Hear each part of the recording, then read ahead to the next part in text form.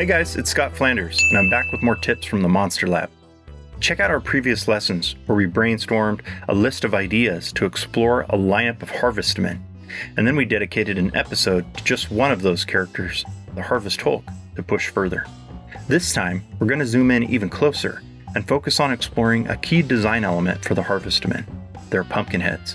In the full course, I take a more in-depth look at these key design elements by exploring the heads, weapons, and arms of my top 5 favorite characters from the ideation phase.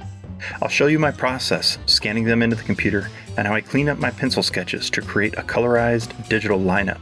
If you'd like to see the full process or submit your own concepts for critique, you can follow along at proko.com/monsterlab. Okay, let's go draw some pumpkin heads. We've spent about the right amount of time exploring our character ideas. I have a pretty good feel for where they're headed, but now it's time to hone in on some specifics. Some of the key design elements, or as I often refer to them, thematic focal points. These are the parts of the design that I anticipate are going to be drawing people's attention the most. In the case of our harvestman characters, this means we need to spend some time thinking more about their pumpkin heads, specifically their expressions, and the organization of details like the eyes, nasal cavity, and their wild toothy grins. Also, the organic and viney hands and arms, and the shapes of our farm tools and weapons. So I'm going to start with some of the pumpkin heads. Now, some of the last sheets, like some of my initial warm-up sheets, there's some fun stuff in there, but I want to try to push myself a lot further this time in terms of my expressions. Where last time I was somewhat on autopilot when it came to the expressions in the faces, because I was more concerned with the primary shapes of the whole character, body language, posing, shapes of the body.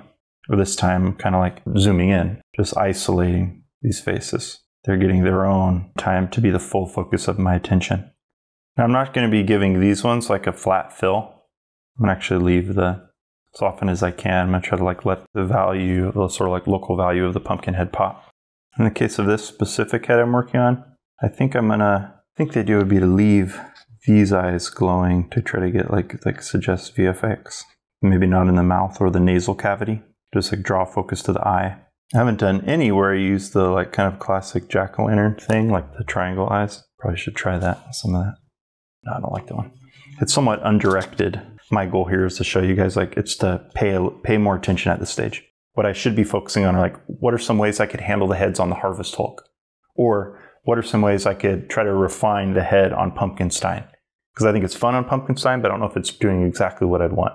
Just looking to push beyond my instinctual choices to see if I can come up with some stuff that's more specifically aligned with the themes of these characters. So for this big Harvestman Hulk, the Etten Cyclopean thing we've talked about a bit, kind of big, wide, doofy. That's a fun detail, a bit of crack in some of the teeth, between teeth in a couple places. The pumpkin is starting to split in spots. Okay, gotta try another one over here. That's fun with some more basically canines. Some suggestion of something like canines. I'll write that down. Canines? Question mark. So I might return to it.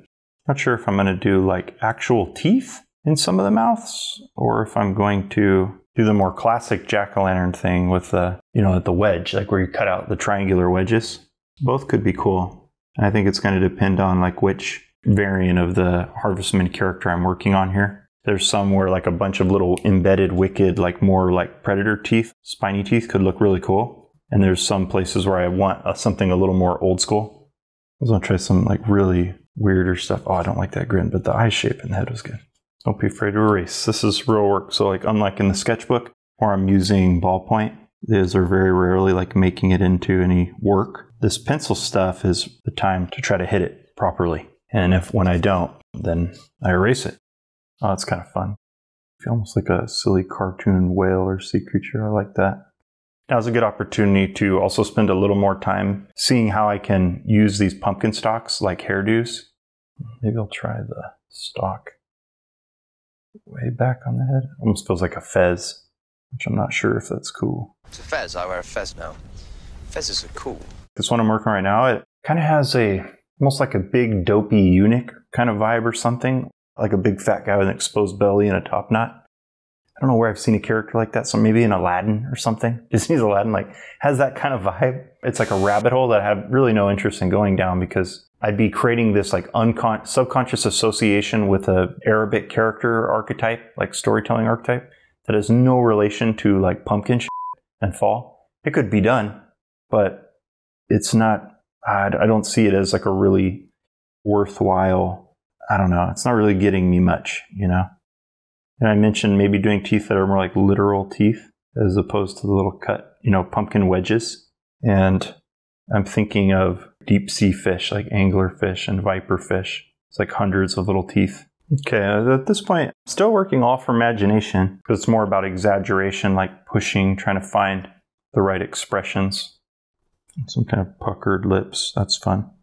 With some kind of squinted eyes. Ooh, I haven't done anything like that. Every time I do the like double nostrils, it always feels like it's becoming a bit of like a stylized lizard, like a frog guy, and I don't want that. I'm gonna delete it. Delete.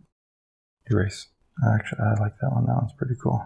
Kind of simple. This looks like some kind of bugbear. A stylized take on a ogre. It's not an especially fun expression though, so I'm not sure which one I would use that on.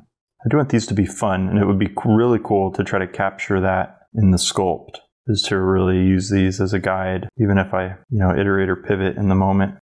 Oh, that's funny. He almost has like cleft butt chin. I notice I'm being a bit heavy-handed in my drawing right now. This is interesting.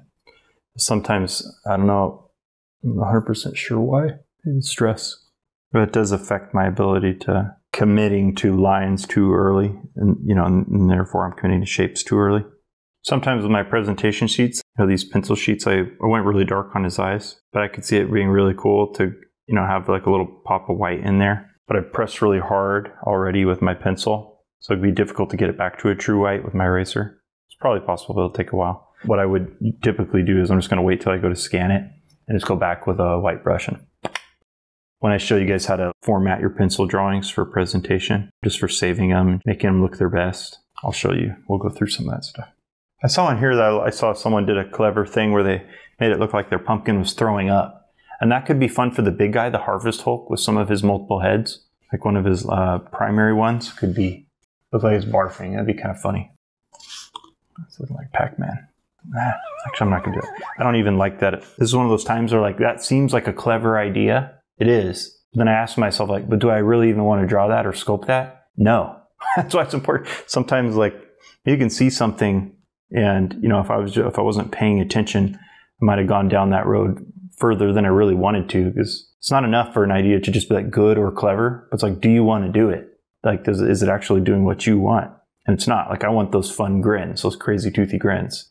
I don't want that like tonally, you know, I don't want them throwing up. That would gross me out. It's not cool. I think Pumpkinstein could really use some, like that's a place where I really do want to push a little more.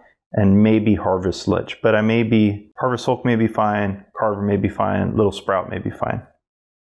Let's go to Harvest Lich. This is the time to do some research. I'm going to look up rotting pumpkins, because again, I am coming up against a kind of a limit of my imagination. I don't know if I've ever drawn like a withering pumpkin. I can kind of think about it like the way the mouth starts to curl in, you know, like pucker. Oh, that's great.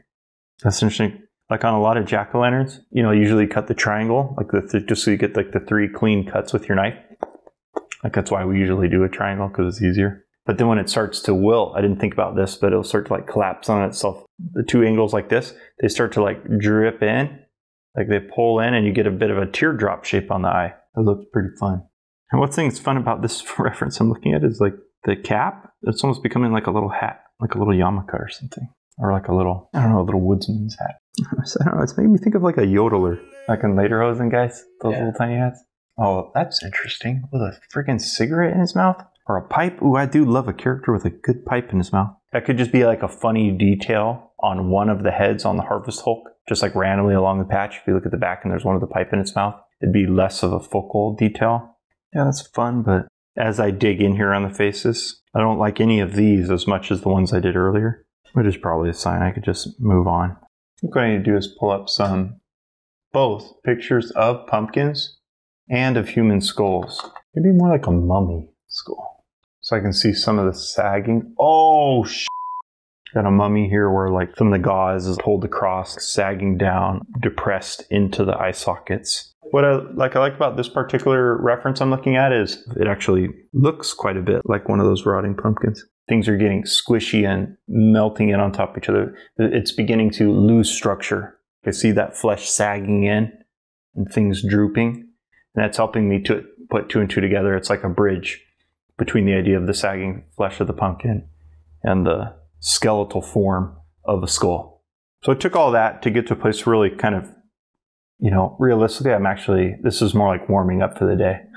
To me, what this really reflects is like the real necessity of that rehearsal I've mentioned so many times. So I just, you know, filled up a third of a page and I finally got to a place where some things started to click. And that's why you have a process. That's why process matters, because anytime you find yourself in like a pinch, like a pickle, like, oh, this sucks, what am I doing? You can revert to or like rely on your process to help get you out of that pickle. So, okay, I know if I go back and do this, like now it's time to grab that reference, I'm going to be okay. There's really no shame in looking at reference. I just typically don't like to. Like I actually just enjoy working from memory and imagination. But like I said, sometimes I come to a place where I just actually don't have anything in there. You know, it's like not a thing I've drawn enough or know enough about. And I have to go look outside. You know, it might have been possible to come up with something like that just from my imagination, but it might have taken me like a lot longer. Where this, I saw something that like immediately helped me just put two ideas together. It's the coolest one I feel like I've done yet. I may even just move on. I'm going to put a star next to that just because we are running out of space on this paper. That would be for the harvest lich. Got him. Let's go to pumpkin sign. So I saw how fast it worked when I just did a bit of research into some mummy stuff, like into some skulls. So I'm going to look up Frankenstein, like classic Frankenstein, where like out above the crown of the head, it starts to like swell out a bit. So that's sort of the opposite of what pumpkins typically do. Usually the weight, because of the moisture, all the water inside the pumpkin, it tends to like draw it, you know, because of gravity, it pulls it down and the pumpkin expands out near the bottom. Or in this case, I want to like push it, like invert it to get that Frankenstein head thing going on. I'm going to try to draw a little looser right now because again, I was, you know, first little bit in this warm-up session, just like committing too hard to my marks, like prematurely. So I'm drawing a lot lighter initially in the same way I would in my figure gesture drawings. Same exact way. Still get some of the pucker from the rotting, collapsing pumpkin. Taking some notes from the stuff I just did with the harvest lich. This is why it's actually work. It is actually work. Doesn't just always come easy. I've mentioned this in other videos. Sometimes I'm just working from my comfort zone and I'm making stuff that I've done iterations on many times before. But I have never done a Frankenstein pumpkin head ever. I've done a lot of like kind of like standard crazy face pumpkin jack-o'-lantern heads. I've done a lot of that. If I want to bring this idea to fruition, which I think is a good one, I have to go to this place that I've never gone before. And that means I'm going to fail. And like that's what you're seeing right now, actually, is me just kind of like, I have this idea. I think it's cool. It's funny. It's just looking like Hellboy. Right, the big brow. Got it though. Just got it. Nice. It's not amazing, but I actually do. I do think it's kind of fun. And it's doing most of what it's set out to do. And that's a good feeling. As much as I'm pushing these things or attempting to push them, they are still readable as pumpkins. You know, we talked about like thematic focal points. There's a couple things here that I'd say are thematic focal points of a pumpkin or a jack-o'-lantern. You just think to yourself and like, what would those be? What are the things that distinguish a jack-o'-lantern or a pumpkin? It's the stalk, the color, those type of angular cuts, and the mouth. The ribbing, the vertical ribbing up and down the object. That's why some of these that don't have that ribbing, they'd be the ones that would be most susceptible to being misread until I put those lines in there. Those are identifiers. Without a couple of those at least, people aren't going to get that signal. They're not going to pick up that signal. And every object has some identifiers like that. Every shape, anything you're going to draw is going to have some key identifying characteristics that if you leave them out, there's potential that people won't understand like what you're doing. Thanks guys. If you'd like to follow along as I develop more of my harvestmen, or submit your own designs for critique, make sure to check out the full course at proko.com/monsterlab. Okay, that's all for now. Take care, and I'll see you guys next time in the Monster Lab.